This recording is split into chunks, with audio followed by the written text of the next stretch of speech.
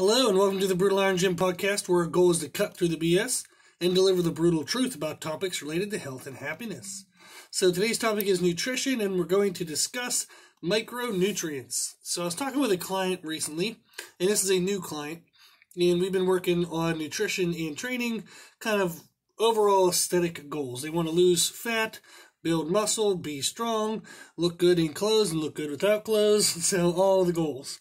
And we covered nutrition, and one of the questions they asked was why I didn't recommend more supplements. So they had worked with trainers in the past who would give them like a list of supplements they were supposed to go out and buy, or they would sell to the client. Of course, the trainers would do that to make their own money. But they said that they had a trainer in the past. One of the lists was over 10 items they were supposed to be following. Another list was like 6 or 8, something like that. And they wondered why I recommended basically 0. And we talked about it, and I thought it would make it maybe a good podcast.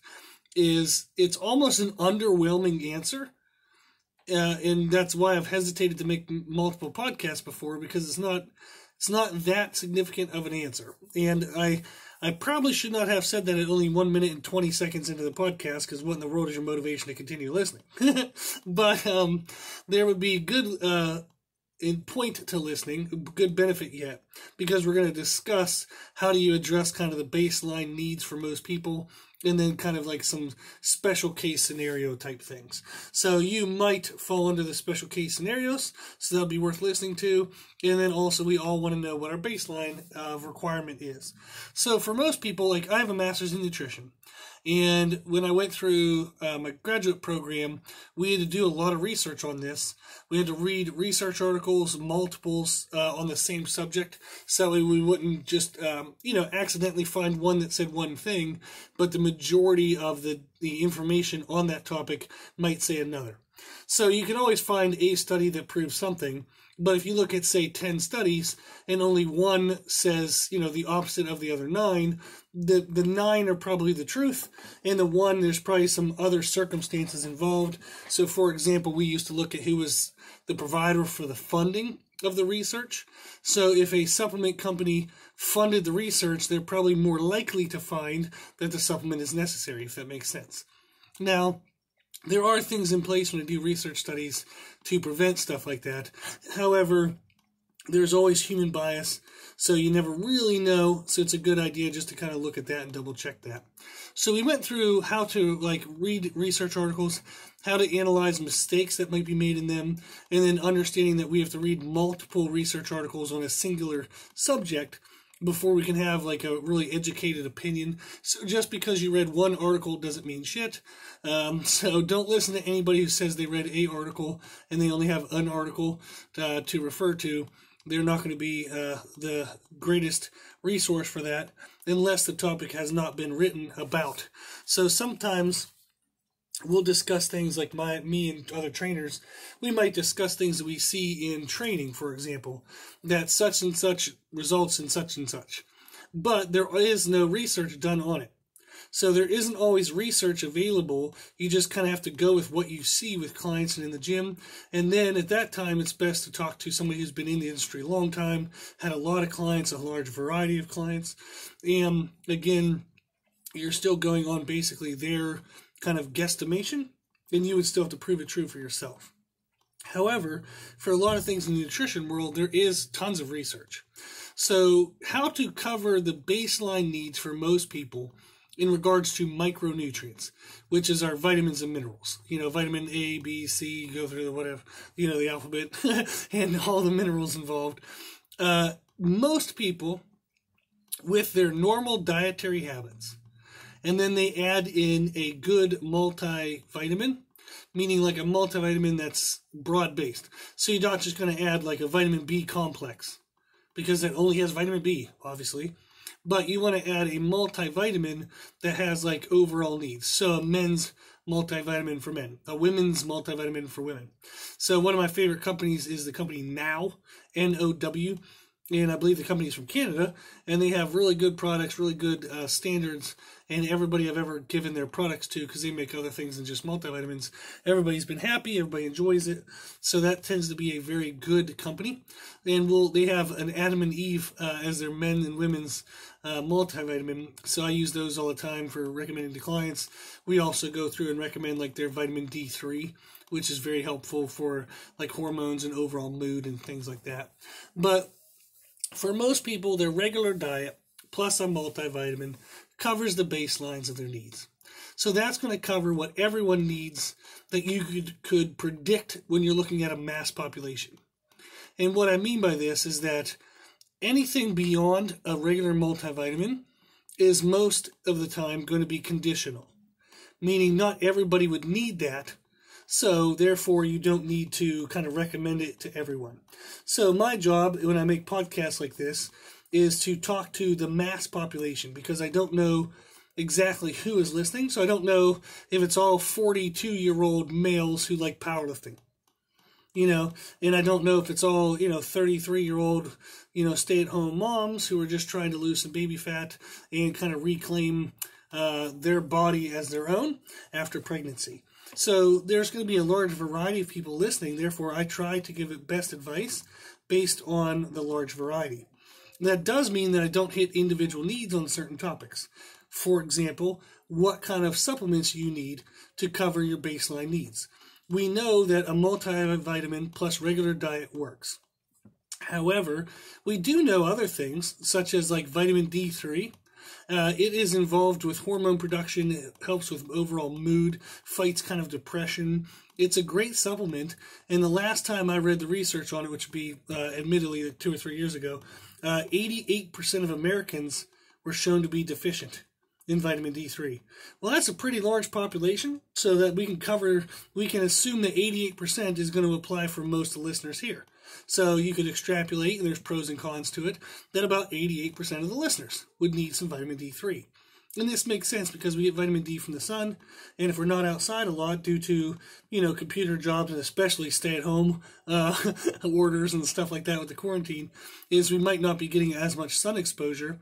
So vitamin D3 is a great supplement. I tend to recommend 5,000 IUs a day because studies show that most people are extremely deficient, not only just mildly deficient. So you can do 5,000 IUs a day. So for example, in like hospitals and stuff, when they want to get somebody really caught up, they'll give them 50,000 IUs or more, and modifications of that depending on the needs and blah blah blah. But it's not such a high dose of 5,000 IUs that you'd be in any issue of having too much. But they also do make 3,000 and 1,000. But you can definitely supplement with vitamin D3. That is a good one. So I myself take a multivitamin, a vitamin D3 supplement, and I do take digestive enzymes for my larger meals. So if I've been kind of behind in food throughout the day and I kind of eat a big meal before I go to bed, I tend to eat digestive enzymes with that meal just to help my body process that. So those are the things I take, and I believe they're absolutely useful. So digestive enzymes help break down larger meals. So that way it's not just sitting in your gut and it kind of like messes up your digestive health, kind of gives you gas or bloating, or you have to go to the bathroom not very comfortably afterwards. And it makes sure that you get more of the nutrients from that meal, that the food just doesn't pass through you without a really good digestive breakdown of that food. So those are common ones that most people will take. That is a good idea for people to take if they want. So if you believe yourself not to have a great amount of sun exposure, taking some vitamin D3 wouldn't hurt. And it's insanely cheap. It's less than 10 cents a day. So that's great to do. Digestive enzymes are great to have on hand for like taking big meals. Like before you take a big meal or eat a big meal, you take some digestive enzymes just to help with the discomfort of that meal. So if you ever have like a cheat meal or refeed meal, reward meal, whatever the hell people want to call them anymore. But if you have a big meal in a diet, that does help. I know a lot of people take vitamin B complex as like kind of an afternoon energy boost, or anytime they have like their lull of energy in the day, rather than doing caffeine, which might mess with their sleep. Or there's a bunch of people who have caffeine issues for a bunch of other reasons, like heart issues and other issues. But if they want to avoid caffeine, taking a vitamin B complex is a good way to kind of boost some energy. A lot of people will take vitamin C for immune system health. So if they ever feel like they're slightly sick or not feeling like great energy, or kind of feeling worn down, if that makes sense. So they're stressed, they've been low on sleep, maybe they're starting to get the sniffles, maybe they're coughing a little bit. So they'll take some vitamin C to kind of boost their immune system at a time where they feel like they might be compromised. So those are really good supplements that are all like totally fine, not going to hurt you to take them even if you didn't really need them, okay?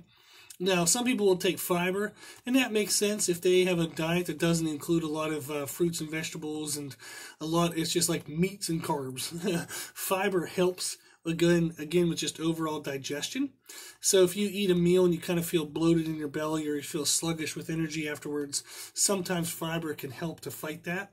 You don't want to take an enormous amount of fiber out of nowhere. You'll be absolutely uncomfortable in your digestive system. So you want to kind of use fiber in small doses here and there and build your kind of ability to handle that over time. Now, in podcast 414, we do talk about improving digestion comfort. So you can check that out for more information if you have issues with bloatedness, gassy, or kind of like sluggish after meals. You can find more information in that podcast, okay? Now, sometimes people ask me about fish oils to help with heart health in regards to like cholesterol. Sure, isn't going to hurt, I guess. You do want to reduce sugar intake. You want to reduce cholesterol from your food. You want to increase exercise, specifically resistance-based exercise. Those things will actually help a little bit more, and maybe would be a good kind of conjunction with fish oils. If you just take fish oils and do nothing else different in your nutrition or training or exercise, that's not going to be really good, okay? That's not going to help a ton. So you do want to add in some exercise resistance training, and you want to add in just kind of a reduction of cholesterol foods. So in podcast 345, we talk about dietary fats and cholesterol. So you learn more about how to control cholesterol in that podcast. Some other things that come up that are really kind of like individual specific is a lot of females, if they lift weights but they're kind of underfed in food, or they do running as well as lifting weights, they'll tend to feel lightheaded or dizzy or short of breath during exercise. And maybe if they get up out of a chair, they kind of almost feel like they're going to pass out. And that could be because they're low in iron. So they can take an iron supplement. Now, you do want to take that in small doses and work your way up, because it has kind of complications associated with it. When you take too large of an amount at one time, you can get headaches and just kind of feel like, it can back you up in terms of digestion. So there's other aspects to it. So it's something you want to take in small doses and work your way up if you feel like you're deficient in that. Another thing is just celery seed extract is a really good supplement to help with water retention. So if somebody has high blood pressure and they tend to be overweight, they can take celery seed extract, and that helps to kind of reduce water retention, which can lower their blood pressure. So a lot of the things I just listed there, they're going to be individual specific, meaning not everyone has to take celery seed extract. Not everyone has to take iron. Not everybody has to take fish oils. Not everybody has to take fiber. So there are the things that everyone should do is regular diet, okay, with multivitamin, and I would throw in vitamin D3. I think those are really good resources to give your body. They're pretty cheap as well, so it's not going to break the bank, but it's going to influence your health in a positive way. And then, like we said, from there, it's just kind of like what you feel like you need. Vitamin B, like we said, for energy boost. Vitamin C for immune system boost. Digestive enzymes to help with digestive health and digestive ease at meals. But you just kind of take it as you go. So I was telling somebody that, recently, that nobody, if somebody doesn't know that they're lactose intolerant, they don't know that they need something to help with lactose breakdown until they get sick from lactose intolerance. So it's kind of like you almost have to do the baseline is a multivitamin and vitamin D3, and then you just have to see how your body handles things. If something comes up, you address it. But it's going to be impossible to know what everything might come up and have it all addressed beforehand. So that's typically what people want to know when they talk to when they talk about micronutrients, is what do I need to be my most healthy? And I don't really know that for any individual. We know that there's a baseline of most healthy, which is a multivitamin and vitamin D3, and then you can start throwing in extras here and there, but what extras depend on what person I'm talking to. Okay, their lifestyle, their nutritional needs, their goals, all that stuff. So hopefully this gives you kind of like a calming sense that you don't need to take 400 supplements a day. And in no way ever should a trainer give you a list of 10 plus supplements ever. Okay? So just do a multivitamin, throw in some vitamin D3. Those things are cheap. And then if you feel anything coming on, you would then maybe talk to a nutritionist and say, hey, my energy in the afternoon feels like crap, but if I take caffeine, I have trouble sleeping. They would then recommend something like a vitamin B complex. Or if you'd say like, oh, I could keep on getting sick, like every month or two, I get these sniffles and the cough and it just won't ever go away. Well, you can take vitamin C to help boost your immune system. So it's almost like you have to see how your body handles things. If there's a reoccurring thing coming up, you talk to a nutritionist on what that reoccurring thing is, and maybe they can help with what type of supplement would be helpful. Okay? So there's some baseline information that I hope is helpful, but I thought it would be interesting for everyone to see that it isn't amazingly complicated on what you would need to do in order to control your baseline needs. You just need a daily multivitamin, and you want to follow that up with maybe some vitamin D3 if you feel like you're limited in sun exposure, and then from there it's just individual needs.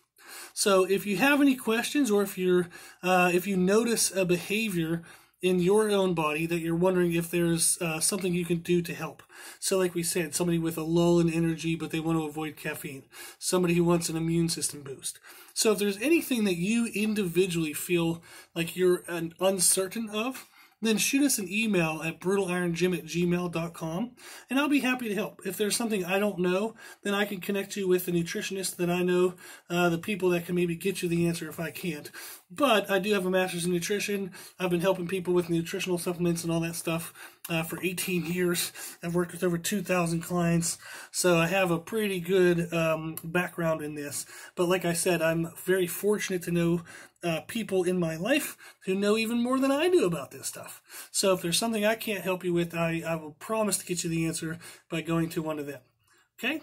So reach out if there's anything you need. Again, our email is brutalironGym@gmail.com. So thank you for listening to this. And just remember, if you feel the podcast is helpful, please share it with family and friends, because the more people we help, the happier the world will be. Also, if you like this information, you can find more from us on Instagram, Facebook, and Twitter at Brutal Iron Gym. And if you have any questions, feedback, or suggestions, we'd love to hear from you. The podcast is for you, so we want to know what you want to learn about. You can tell us at our email at brutalironGym@gmail.com. As always, I hope this was helpful, and thank you for listening. And thank you for watching.